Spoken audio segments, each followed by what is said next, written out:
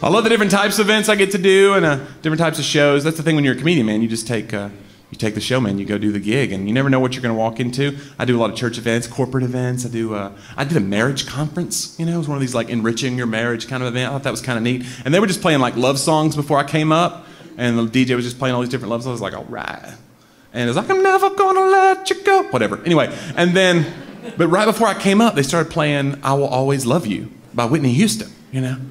And I was like, that's a weird song for marriage. Like, this is a breakup song. Do you guys not know this? Like, I Will Always Love You, they're breaking up, okay? It's like, what are you guys playing for the parenting conference? Cats in the Cradle? Like, what is going on? But sometimes you don't know what you're walking into with a corporate event. I like that. That's the most fun, the energy of that. You don't know what you're walking out to. They've not really prepared you. They've not prepared the crowd. The crowd's not there for you. And I did a hunting and fishing expo in Fort Smith, Arkansas a couple months ago. And they did not like me. And I tried, man. I walked out. I didn't know what to expect. They were all of them, 500 people wearing camouflage, head to toe. You know, I was like, almost didn't see you there. Nothing. I got nothing from these people.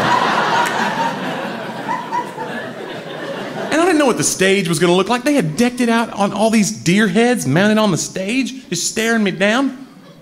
They had a stuffed turkey at my feet, just... Like I'm not supposed to acknowledge this turkey. I'm just supposed to just do my jokes like that's not there. I felt like that turkey story needed to be told.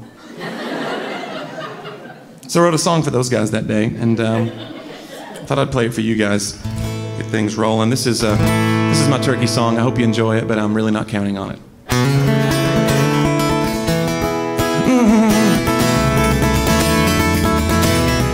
Yeah.